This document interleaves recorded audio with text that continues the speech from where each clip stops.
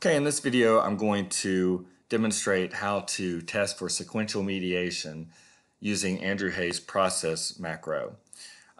This is the model that we're going to be working with in the current demonstration, and this was actually drawn out in Amos, but I really like the graphical user interface and the tools there, so I basically just drew out the conceptual model in there, and this is what we're essentially testing using the macro.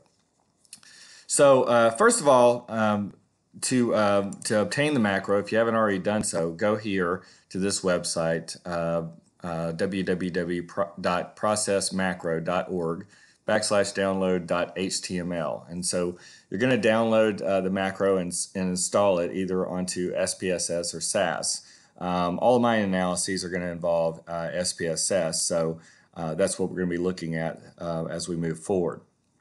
So keep in mind that with the macro, it contains a number of different sort of sub-processes where you can run a variety of different types of models. So this model right here, this is just one of a number of different types of models that can be tested using the macro.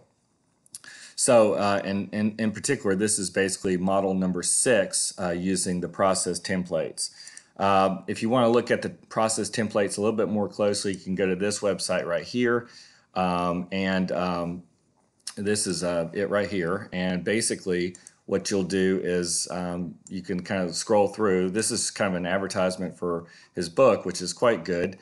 And as you kind of scroll down, you can see that we've got model 1. That's the simple mediation model right there. They're giving you the conceptual and statistical diagram. Model 2 is moderated multiple regression, essentially, and so forth. And so what we're going to be working with, model 4 is kind of a simple mediation, and then model 6 is what we're working with now. And you'll see that I've drawn it out to mimic what you see in terms of the template. I've just added specific variable names. So you'll notice right here that this is a two mediator model. So in other words, looking at this model right here, we're essentially modeling the predictive relationship between X and Y, and you'll see there's an M1 and an M2 right here. So the effect of X on Y is modeled as flowing through M1, so there's a path right here and a path right here, through M2, path right here, path right here, and then through the sequence of the two mediators. So essentially we have this path right here included, and so the sequence would also incorporate the flow through both of the mediators. So that's what we're basically testing out. If you use model number 6, you can also test more complicated models. There's model 6 involving 3 mediators. Then you've got even model 6 with 4 mediators. So you can see it starts to kind of look like spaghetti after a while. But we're going to mainly focus on demonstrating this model right here, and you can certainly add on as needed. So in this demonstration, we've got a set of variables. This is basically kind of simulated data or created for this demonstration. And what we have is a variable mastery, so students' levels of mastery goals, their level of anxiety, interest in school or the subject matter, and then achievement.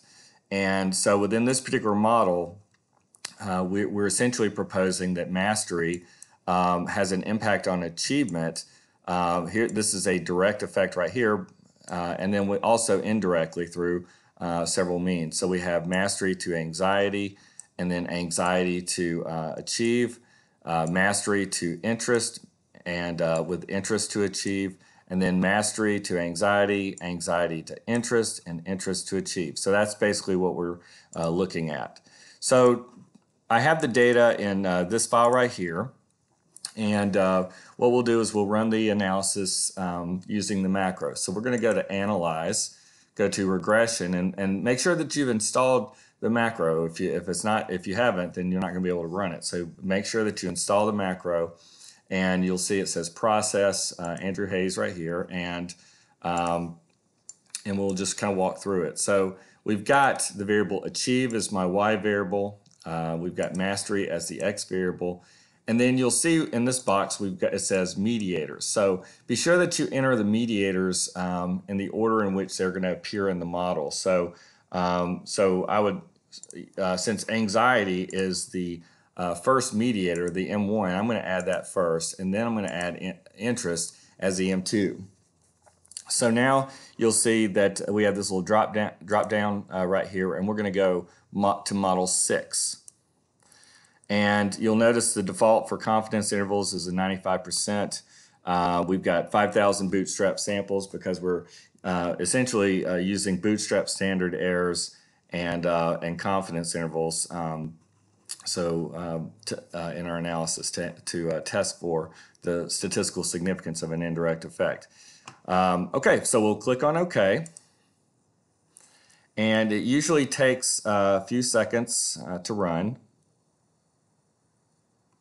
And it's all ready. So now as you're going down the output, first of all, notice you're going to see a series of regression analysis. So the first regression is the outcome variable is anxiety. And you can see that we have mastery predicting anxiety. So the regression coefficient is negative 0.25, and it would be deemed as statistically significant in the at the conventional 0.05 level. So that regression coefficient is negative 0.25.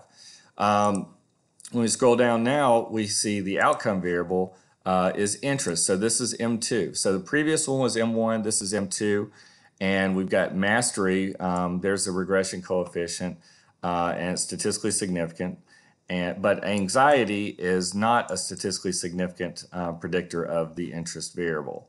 So now we'll move down and we'll scroll down to the next regression that has achieve. And so in this case, in this model, we've got mastery emerging as a significant positive predictor, anxiety a negative predictor, and it's not statistically significant. And then we have interest, which is statistically significant.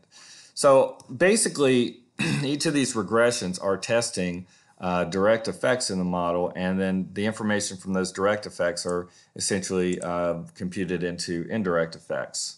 So as we scroll down, you'll see, first of all, it says direct effect of X on Y. So the direct effect of X on Y is this right here, which is the mastery. And so this information is essentially presented right here. So it's basically redundant. So there's our t-test right there, and our t-test. So you can see all those numbers are the same. Then you've got indirect effects, and there's an indirect effect key, and this is why you want to make sure that you've entered your variables in the correct order. So you'll see that the first indirect effect is mastery, predicting anxiety, which in turn predicts achieve. So right here, the indirect effect, this first one, that's the indirect effect. Bootstrap standard errors, and then you've got bootstrap, basically 95% confidence intervals with the lower and upper bound. So this is the 95% confidence interval for that first indirect effect. And basically the null hypothesis is that the indirect effect is equal to 0 in the population. So that's essentially our null right there. And then the alternative would be that it is non-zero. So I'll just say H1, and we'll just say IE is not equal to 0.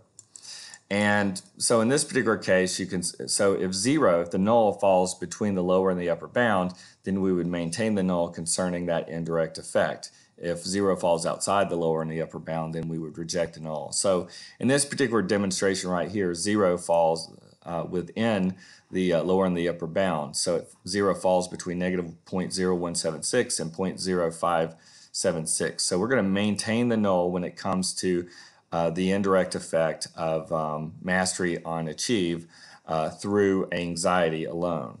Then we can look at the second indirect effect right here, and this is the coefficient. You can see that there's our standard error, and you can see in this case that 0 falls outside of the lower and the upper bound of that confidence interval.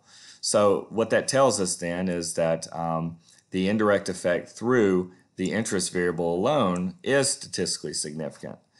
The last one is the indirect effect of mastery on achieve via the sequence of anxiety and interest. So that's the third indirect effect. You can see that it's a positive coefficient, and but you also see that the null of 0 falls between the lower and the upper bound. So in other words, the third indirect effect is not statistically significant. So what does this tell us? Well, basically, if we kind of go back to our diagram right here, what this tells us then is that we do have, based on the regression results, the direct effect is, mastery on achieve. That is statistically significant. And the indirect effect of mastery on achieve through the mediator interest is statistically significant. But none of the other proposed sequences are significant. So the indirect effect of mastery on anxiety leading to achieve, in this particular case, the indirect effect with anxiety mediating alone is not statistically significant, and the indirect effect of mastery on achieve via the sequence of anxiety and interest is not statistically significant.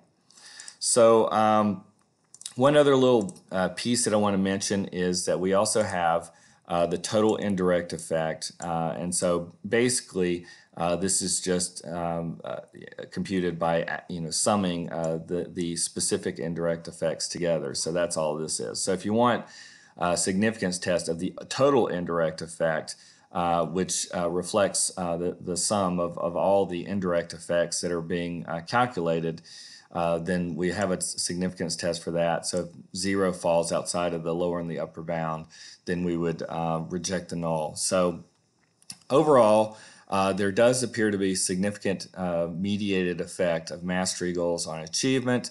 However, it looks like it boils down to interest doing all of the work with respect to the mediation. So that concludes this discussion.